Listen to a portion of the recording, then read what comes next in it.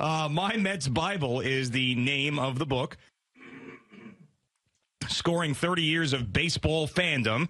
And Evan Roberts wrote it, and he's with us. Evan, congratulations. You got a real hardcover book right here. I still can't believe it. And it comes out today. My Mets Bible. Thank you very much for having me in, even though Boomer had no interest. You know what? I have already promoted the book. I understand. And I never got to thank you for promoting the book before anybody else did.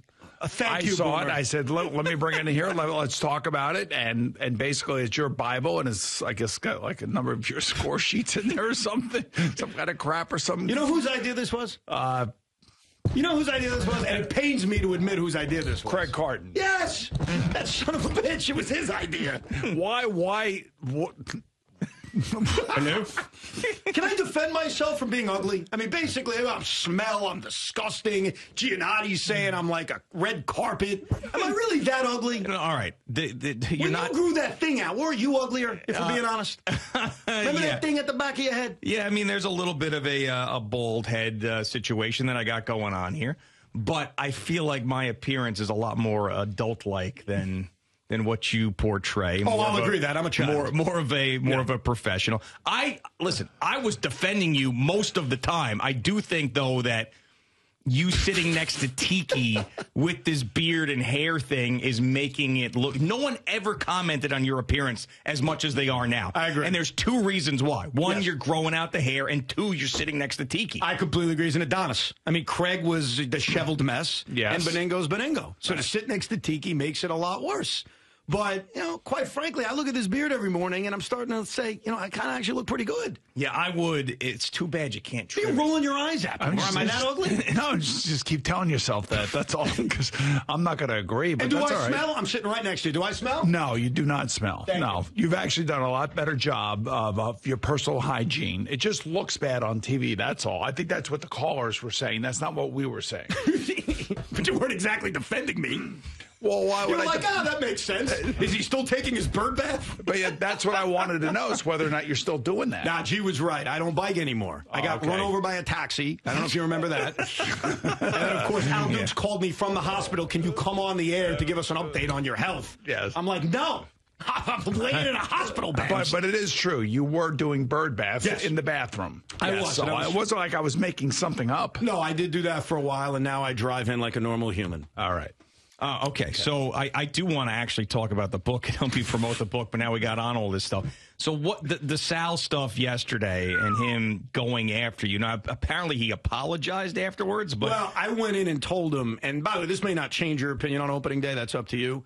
I didn't take off. I came back. I was here by 4:30, and we recapped opening day. It's called a half a day. It was absolutely. It's called half a day. It was a half a day. So when I informed Sal, he apologized and then got pissed off at everyone for not telling him that I had come back at 4:30. Did you go with your dad? I did go with my dad, yes. Okay. Yeah. Do I know you? You do know me. Did I stuck up for you? I said this is something he probably does with his dad. Do you remember the time that you traded shifts with me to go to opening day? See that?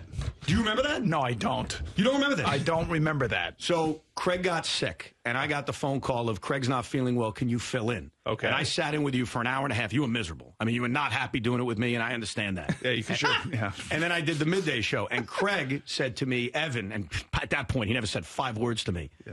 What can I do to make up for the fact that you had to work a double and you filled in for me? And I looked at him and said, on opening day, me and Joel do the morning show, you do the midday show. And he said yes. And you guys did the midday show. We did the midday show. And I was able to get to opening day. Yes, I do remember that. Yes.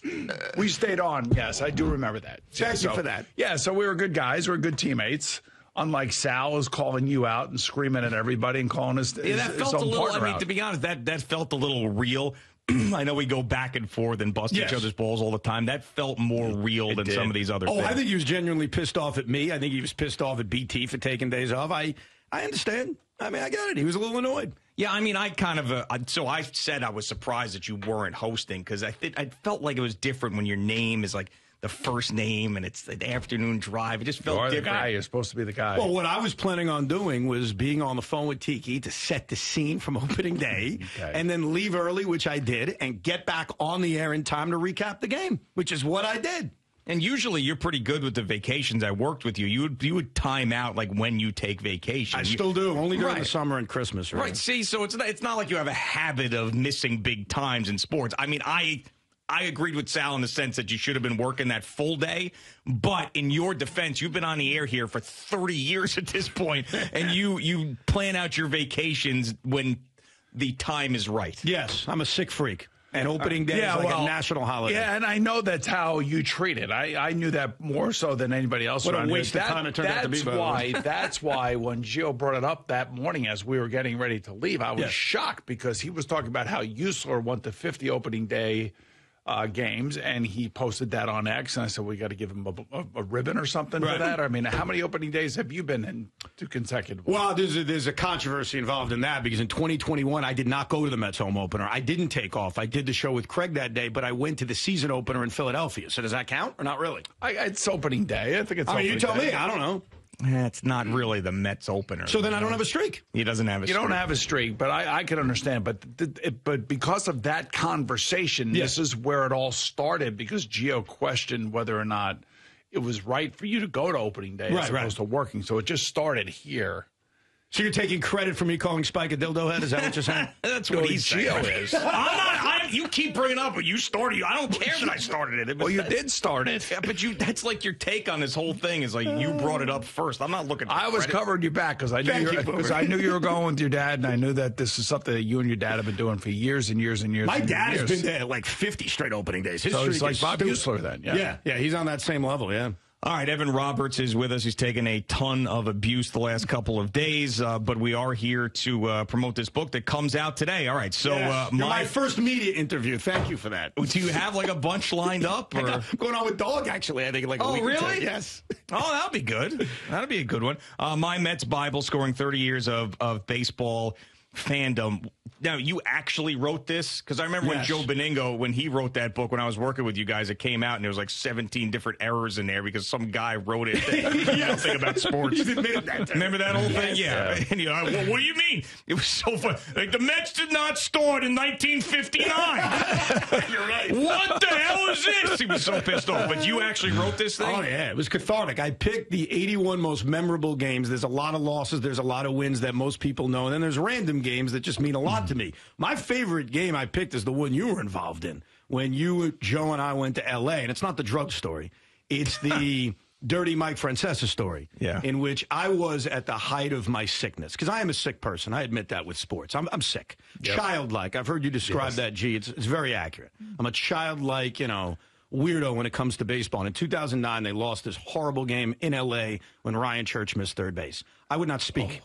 I was a mute that night. I would not talk. It was pissing me off, actually. Because I'm out there in L.A., Joe and I are like, listen, the loss sucked, but whatever. Let's have a good time. You're right. It's beautiful weather. And Evan's just being like this total, like petulant kid about the loss. I'm like, dude, let's go, man. Let's have a good time. Let's have some drinks or something. Let's go. Yeah, I was a mess. And I wouldn't act that way anymore. And G got me out of it by doing a porn-like dirty Mike Francesa imitation. Yeah. And that got me out of my muteness and my quietness. And you were laughing and able to have a good time. And I put that in the book because that was one of my more memorable ones. So where does the book start? How do you start it off? I found the first game I ever scored, which was a game in 1992 against the Pirates. Barry Bonds hit a game-winning home run. I don't remember the game at all, but when I went back into the archives to find, okay, what's the first game I ever scored?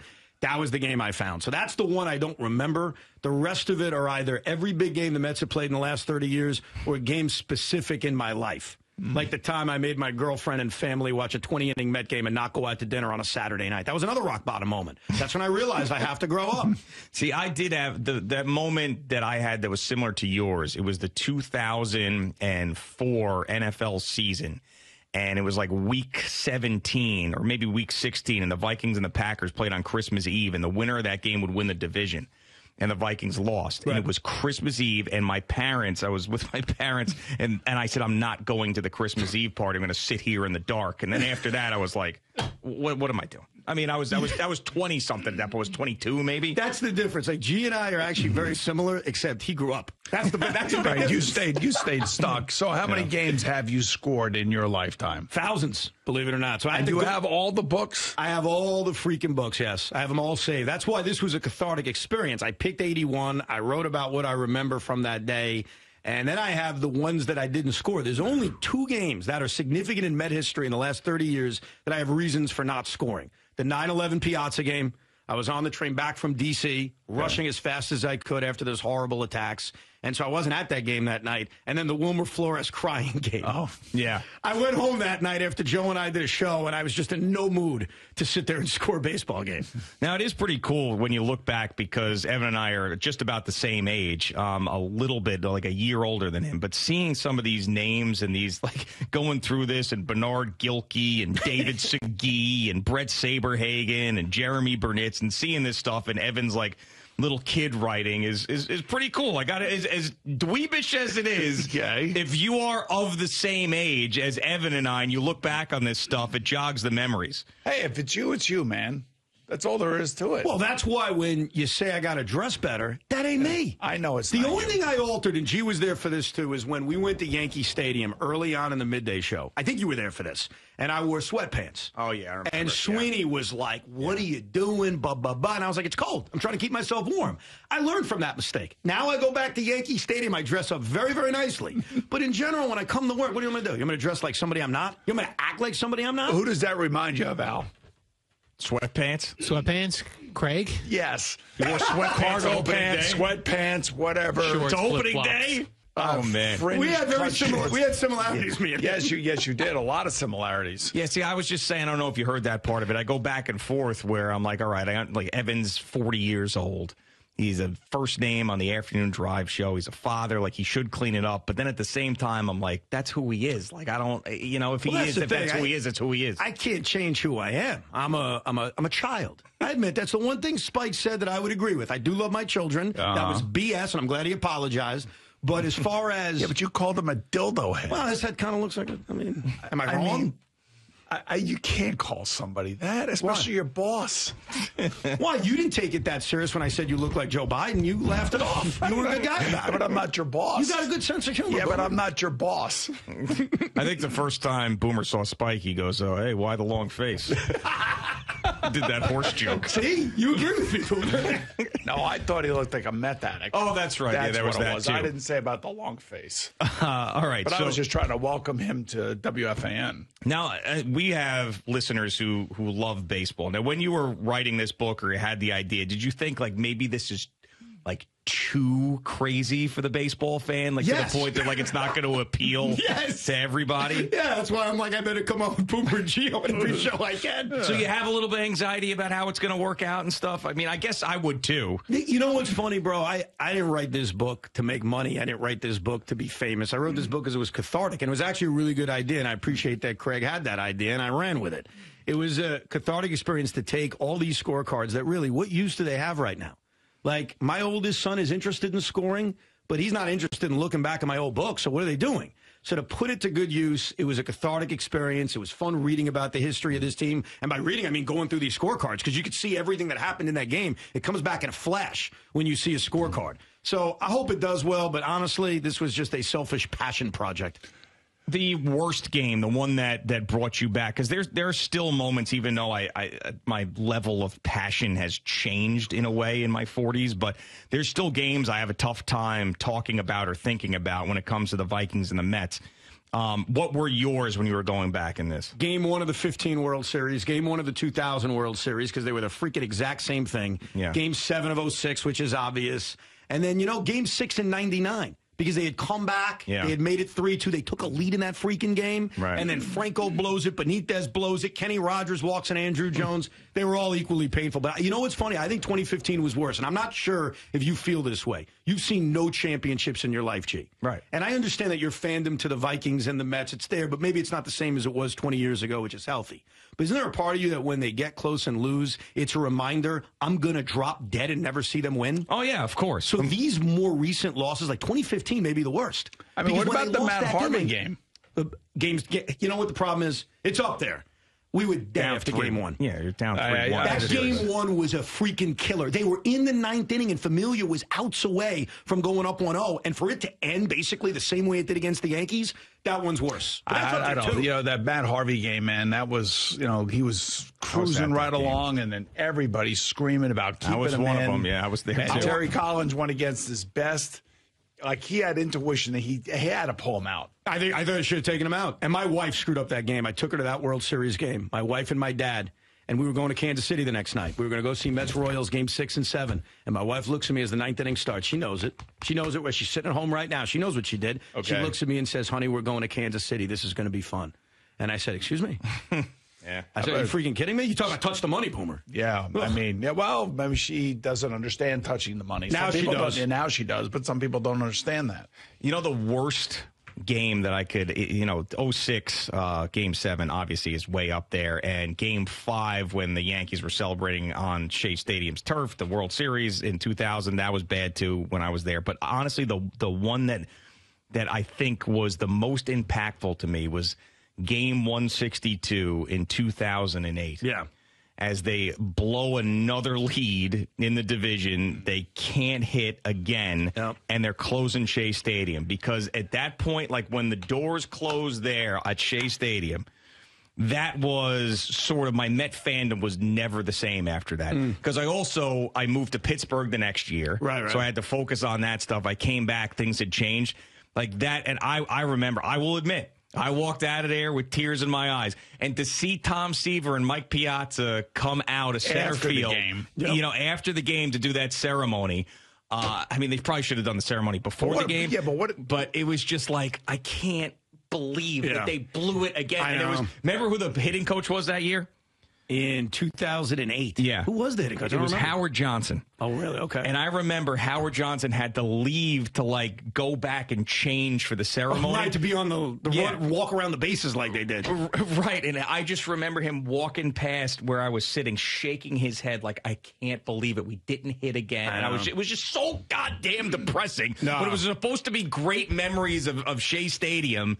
It just ended up being a funeral. It was the worst possible ending, and it's up there, man. I think the problem is, like, I want to sell this book, but it's very depressing, this book. I will say, though, that 2007 season, the year that Craig and I started here, I think.